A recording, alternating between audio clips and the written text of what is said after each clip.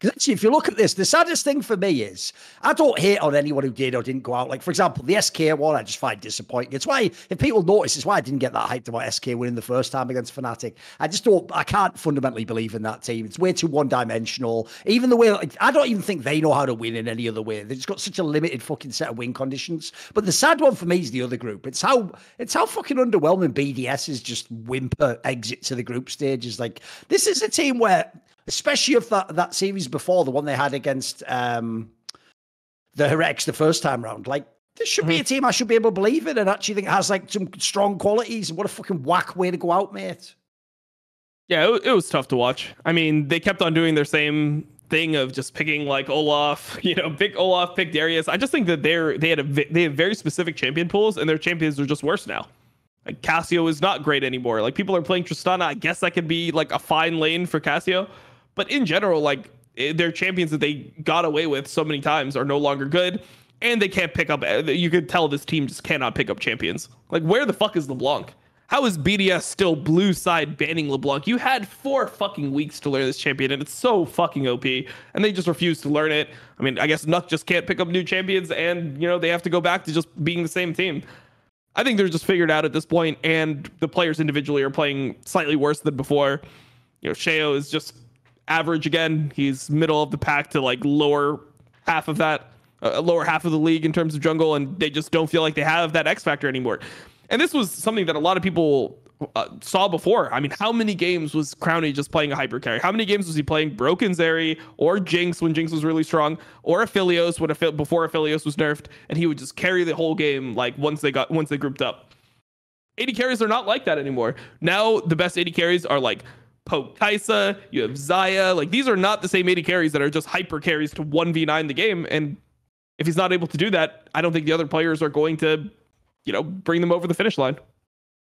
The saddest thing is, as well, you're so on point about the Adam champion pool. Dude, it's beyond a meme at this point in time. Like, here's the problem. He's clearly not just playing it because here's the difference, right? When my boy PoE used to stay with the same small champion pool, do all those weird builds, I actually believe him. I think sometimes he did think that he took a matchup that should on paper be like losing, but he made it like even by knowing how to play the lane or play a specific like power spike on an item. I don't believe Adam does any of that shit, Dom. I think for real, it's like an even more cynical version of Monty's analysis. That like he works within the team because he stupidly does just fucking play it up all the game long and doesn't understand he's essentially just like a fucking jungling magnet. But he's not doing it like as some macro genius who understands how the wave state works or to help his bot lane have pressure relief. So I actually do think for real, he's not playing any of these because he thinks there's a unique Darius angle, Dom. He just really can only play Darius, Olaf, and then a bit Renekton and the odd Sion game. That's it. That's just who Adam is. Like, the saddest thing is he is the most obvious slam dunk player to replace in this team, with the exception of if you just go on the whole French angle. If you must have French players, then maybe you don't. But like, mate, if you just put in a proper top laner in this team, it'd actually be a pretty good team. Like, this team could actually be like legit contenders if they just replace Adam, in my opinion. Yeah. I mean, your tweet is aging perfectly. The one where it's like, yeah, it's about time before, like, it's gonna be just a little bit of time before Nuck is on like an average team again, and he's just average. He's on an average team, 5th, 6th. That is bang average right there. So, mate, with their worst thing right now about the fact that they've bombed out now is they now have to go through that fucking championship thing. Dude, they haven't looked worse all year. They could really fuck it up and not get through. Easily.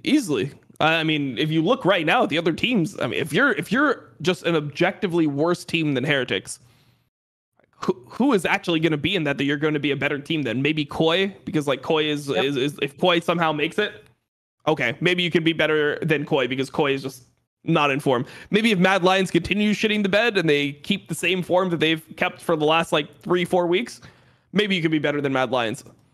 I feel like a lot of these teams are just better than BDS right now.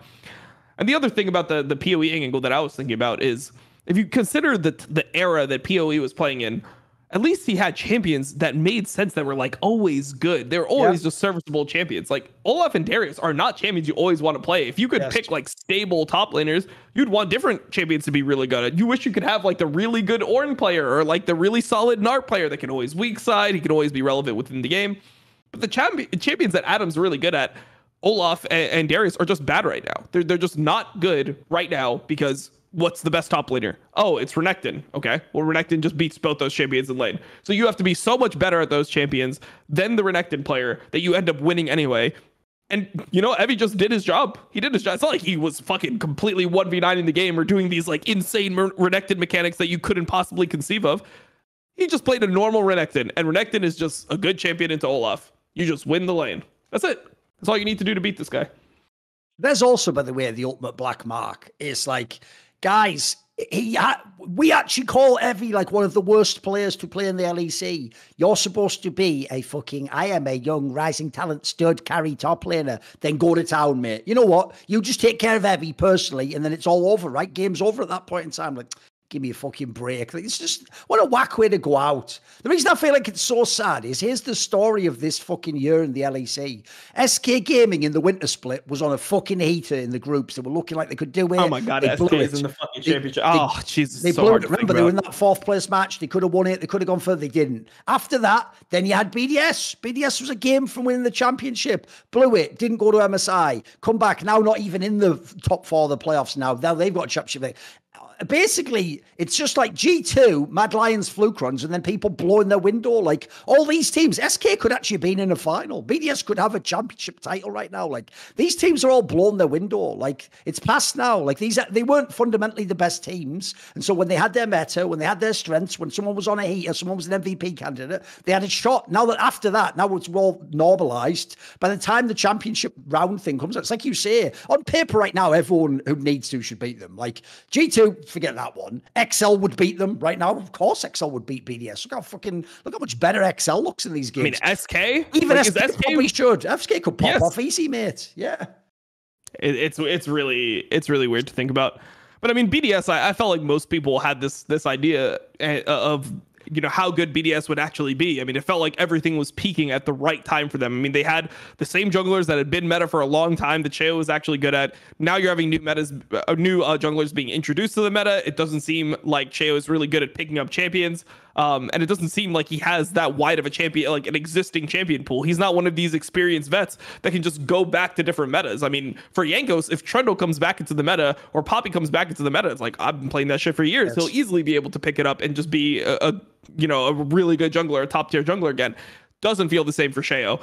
He plays Poppy, doesn't look like he has the experience to play it. He plays, like, we haven't seen a Trundle game. Maybe he ends up playing it. Or maybe we saw one and it was just ultra forgettable, but it just feels like he's just not playing the same game as everyone else. So I'm kind of out on BDS. I think it's kind of sad that they're actually going to the championship. If you think about the championship right now, the teams that are going to end up in the championship. Okay, so there's a realistic possibility that Koi makes it, right?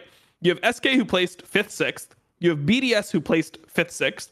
You have Mad Lions who placed 7th, 8th. And then you could have Koi that placed 7th, 8th in the championship. You could have 4 of the worst teams in LEC actually be in the championship stage.